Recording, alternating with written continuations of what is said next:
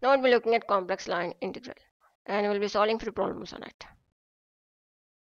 Before that, please like, share and subscribe this particular channel and click on bell icon to get a new notification. Let us start now. Now coming to the complex line integral, right? The complex line integral of a function f of z, which is u plus iv, where u and v are the function of x and y.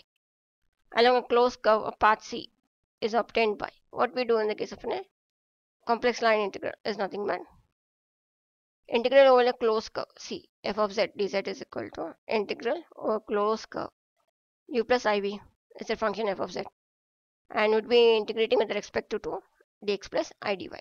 When you multiply both of them, then you get integral over closed curve u into dx minus v into dy plus I into v dx minus u dy. Right? This is the integration method we would be using to find the complex line integral. Okay. The general thing that we know is nothing but if c is in a closed curve, then the integral is denoted by this particular symbol integration in a circle, and below we keep c and f of z dz. Okay. Now come to the examples. The question is the value of integral 0 to 1 plus I x square minus I by dz along a given two curves y is equal to x square and y is equal to x.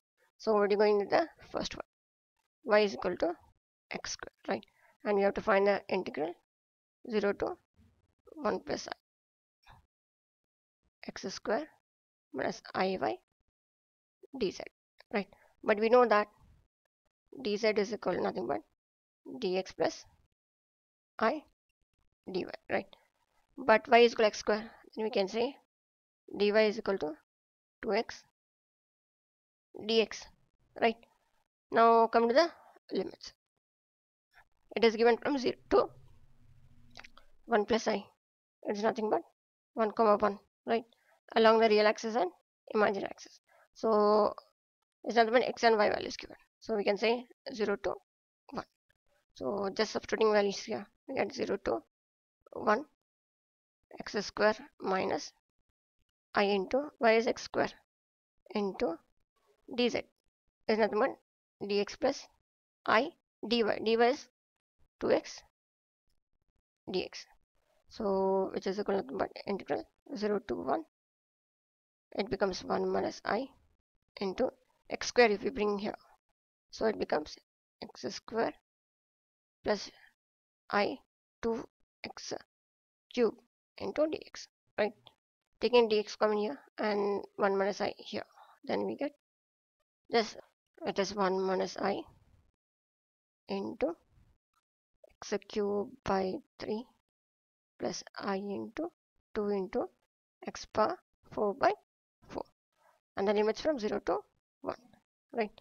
So it becomes 1 minus I into 1 by 3 plus I by 2, right?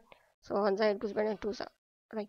So it becomes 1 minus I into 2 plus 3I by 6. So just multiply it, we get 2 plus 3I minus 2I plus 3 by 6, which is equal to 5 plus I by 6. So we got an integration value for the closed curve y is equal to x square, right? So it is given as 5 plus I by 6, right?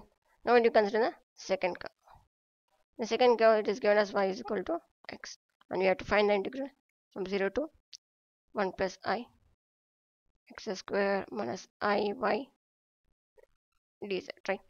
We know that dz is equal to nothing but dx plus I dy, right? Now y is equal to x, then dy is equal to x, so which is equal to nothing but dx plus I dx only, which is equal to 1 plus I dx, right? Now coming to the limits. Here the limits are given from 0 to 1 plus I, right? Which is nothing but 1 comma 1, right? So limits would be 0 to 1 only, as we know y is equal to x, right? So integral from 0 to 1 x square minus I, y is x, and dz is nothing but 1 plus I dx, right? So when you integrate it, it becomes nothing but 1 plus I into x cubed by 3 minus I into x squared by 2, and the limits are from 0 to 5.